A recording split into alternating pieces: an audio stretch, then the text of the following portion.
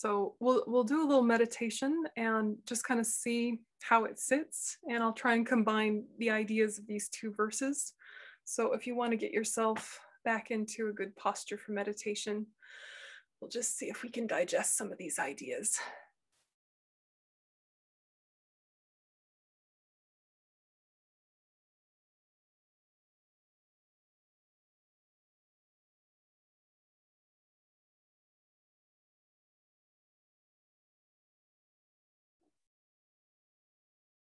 And so with that bodhicitta motivation, just briefly come back to the breath, just to let the surface distractions settle.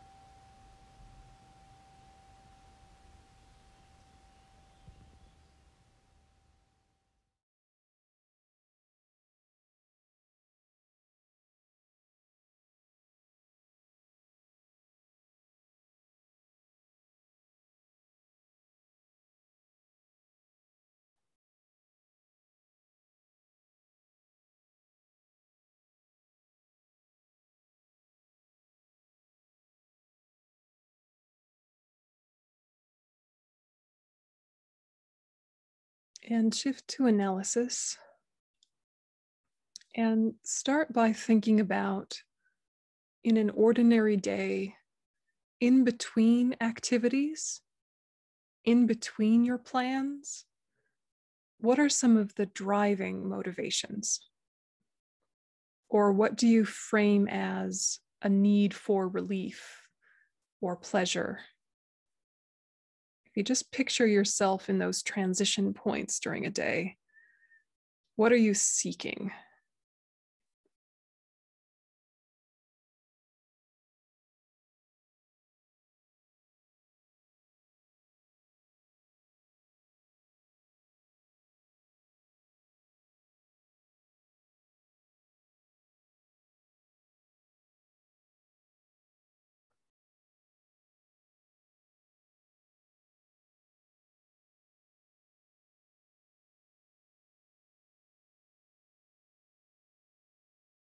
Sometimes you're seeking just the pause and the break, and you're reconnecting with your path in whatever conceptual way or spacious way. But sometimes you're chasing or avoiding.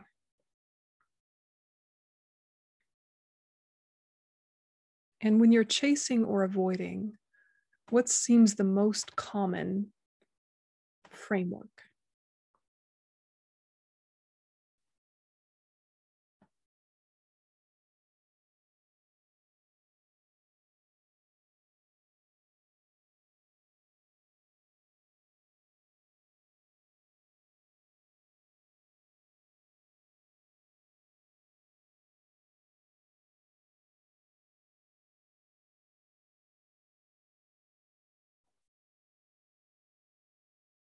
Is it stimulation of the senses or avoiding discomfort related to the senses?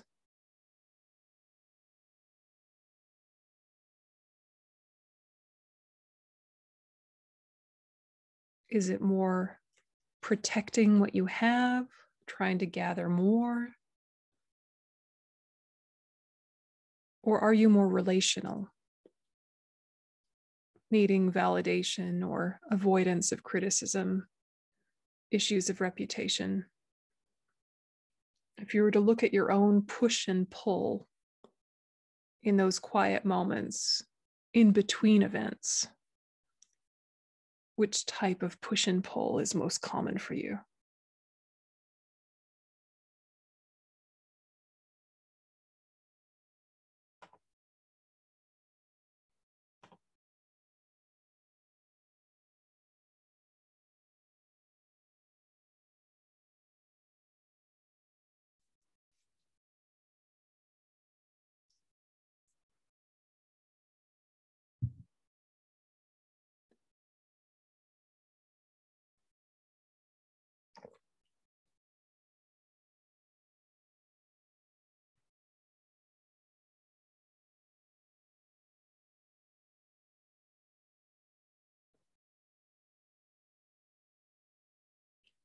Are they the same drives when you're alone in between things as they are when you're engaged in an activity or with other people?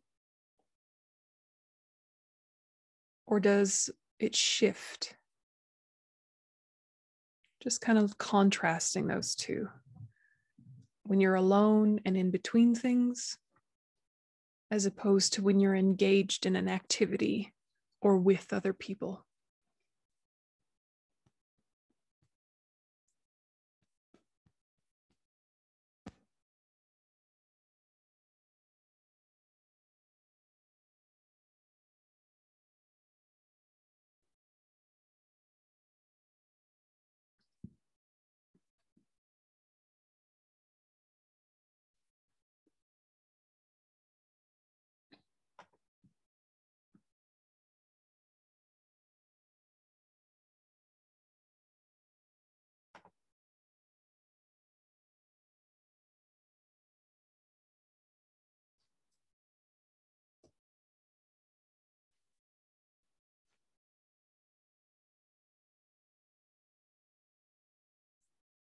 And just try and increase your self-knowledge by repeating what you've found in terms of your patterns and habits. Just kind of noticing what trends most days take.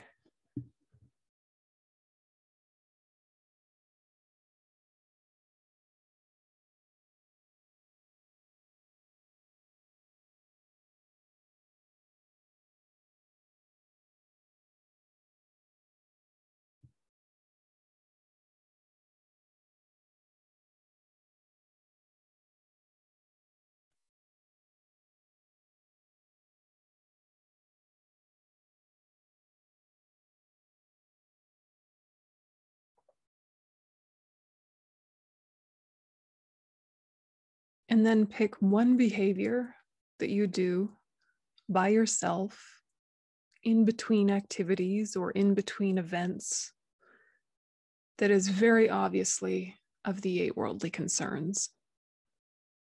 Maybe it's a snacking behavior.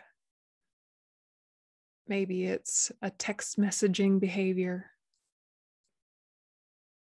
Maybe it's scrolling through social media, scrolling for happiness, stimulation, interesting articles, whatever. Just try and find one, something you do often on an ordinary day.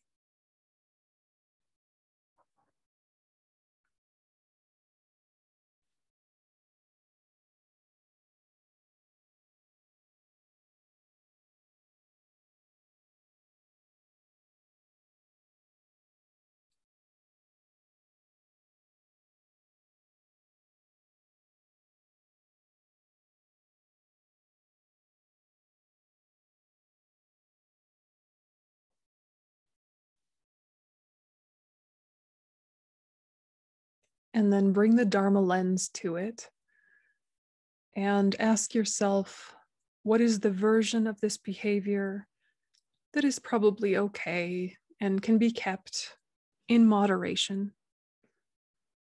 And what's the version of this that is so obviously a superstition, a lie I tell myself, something that's actually not healthy? So look at that same behavior from 2 different angles. When it's something that's pretty benign, as opposed to something that very obviously reinforces craving and grasping or avoidance, aversion.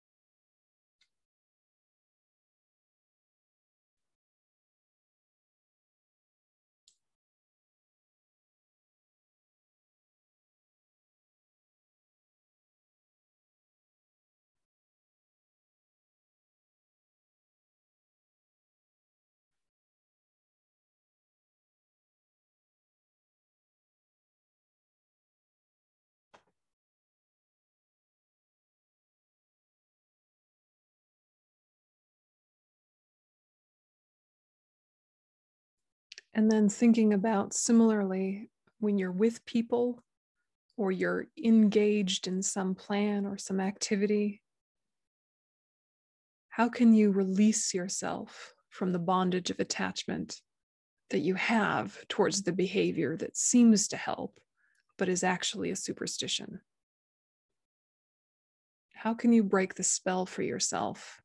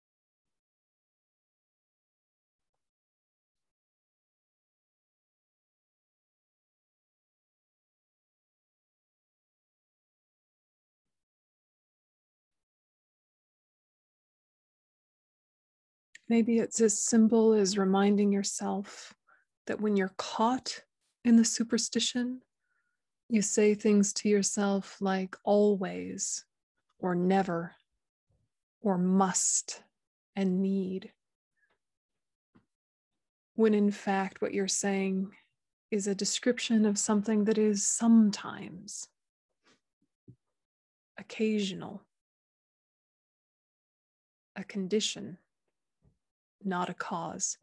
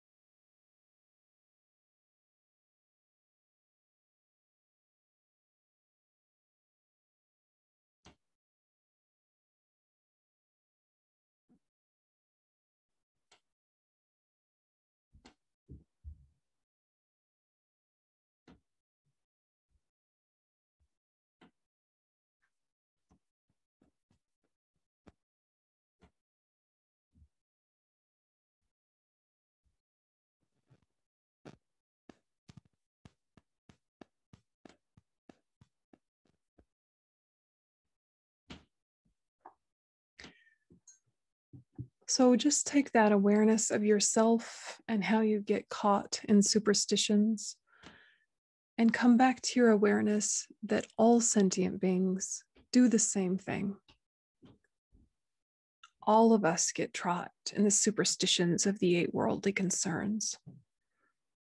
All of our kind mother sentient beings who have offered us so much, whether intentionally or unintentionally. So shift from thinking about your own pain and mistakes to a universal understanding of how all sentient beings create their own pain and mistakes just like we do. Make a bridge of affinity, empathy, connection, and imagine taking on all of their mistakes and their suffering and their superstitions of the 8 worldly concerns and giving them to your self-cherishing thought. Your self-cherishing thought, then weakening, and give every happiness and benefit to all of your kind mother sentient beings, letting go of your attachment to it, ownership and possessiveness of it, freeing up your good heart.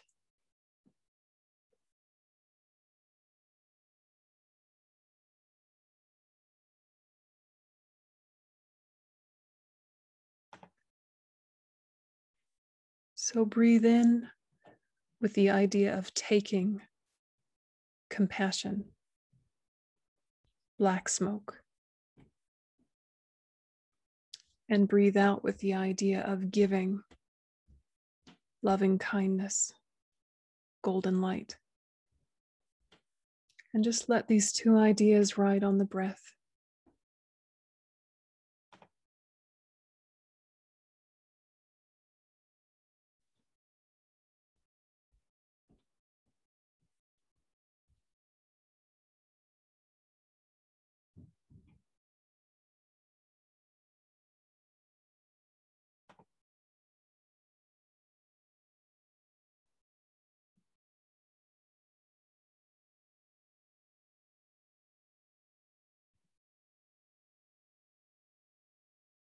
Breathing out, giving, golden light.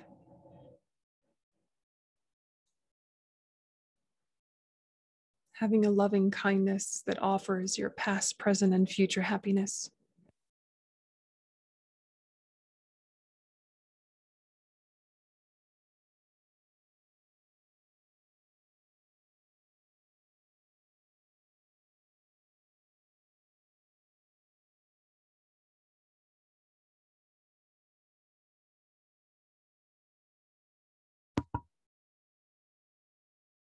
And taking on the in-breath, black smoke,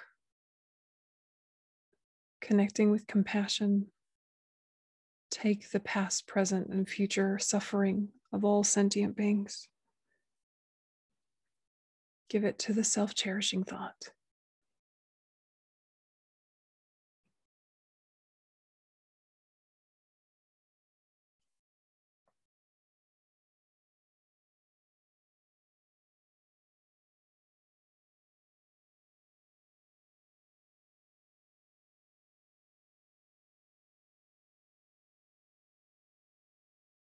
Breathing in, compassion. Breathing out, loving kindness. For all those who have ever betrayed you, all those who have criticized you,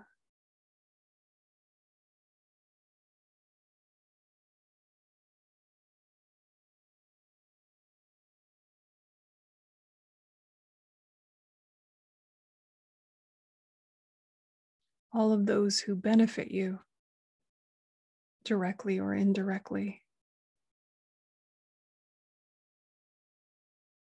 until you're breathing for all sentient beings with whom you have a connection and an interconnection. It's only our self-grasping that gives us the illusion of separateness.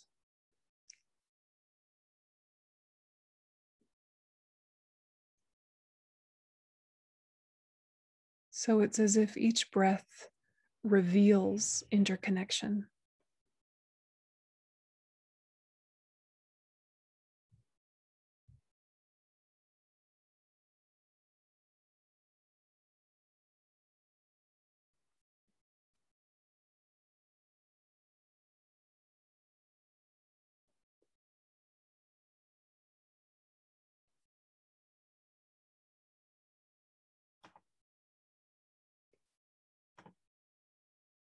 And imagine that then self-cherishing loses its hold and loving kindness increases its ability.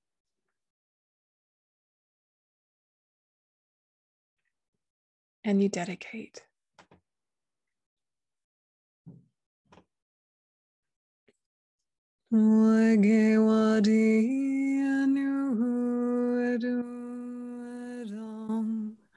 Lama Zopa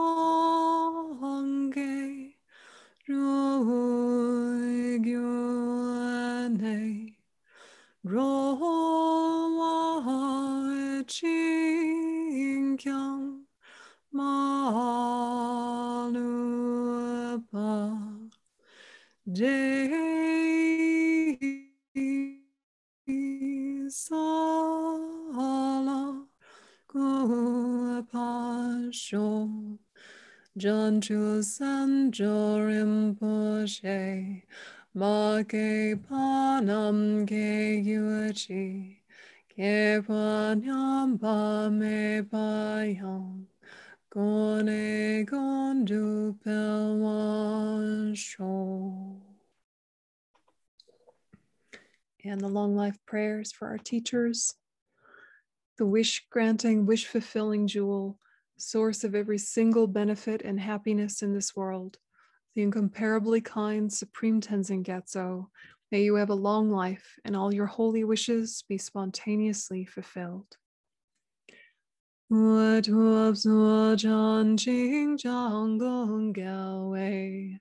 Tenzin Kyom Kunzu Pose. Josuan Kwa Wei Mon Dru Pada Sodu Je Gondu Shapten Sho.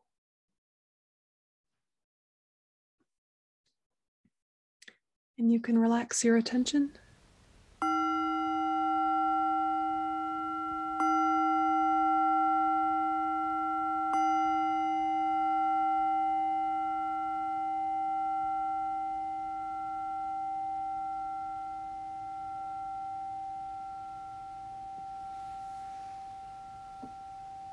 All right, thanks everybody.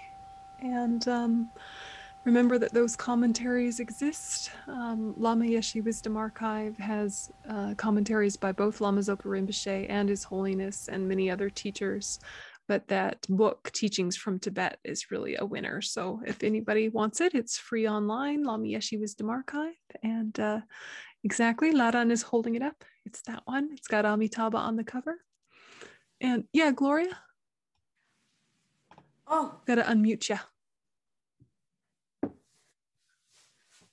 I just want to say happy birthday to Gloria, but also thank you very much, Yönten, for the high caliber of your wonderful teachings. We miss you very much in Australia and can't wait for you to return at some point. So thank you very much, and thank you for other people to joining in, especially from Canada and United States. So you're welcome to come here too. We'd love to see you in the Blue Mountains. Thanks, Sue. Thanks very much. Yeah, Gloria.